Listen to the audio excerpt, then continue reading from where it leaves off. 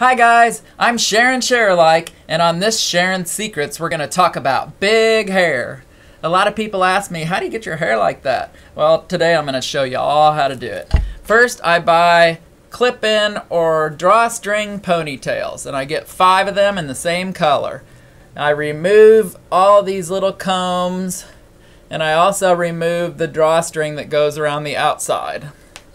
Then I take all 5 of them and I sew them together. Here's 1, 2, 3, 4, and 5. And after I sew them together, I turn them right side out, and around the edge I sew in a cord.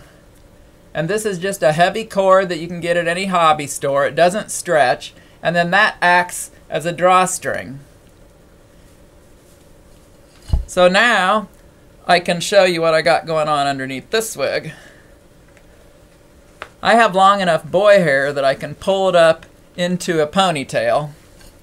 And then I put this 6-inch bun on top of my ponytail, and I pin it in all the way around.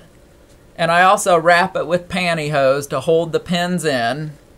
And then I can just take the hair that I just made, the 5 ponytails. It goes right over the top of my bun, just like so. And then I go and tie it in the back with the drawstrings, like so. And that's how you get big hair. I also have another secret on this one that I just took off. On the inside of it, I have a Nerf ball to make it extra big. You never know what's inside of a drag queen's hair, do you?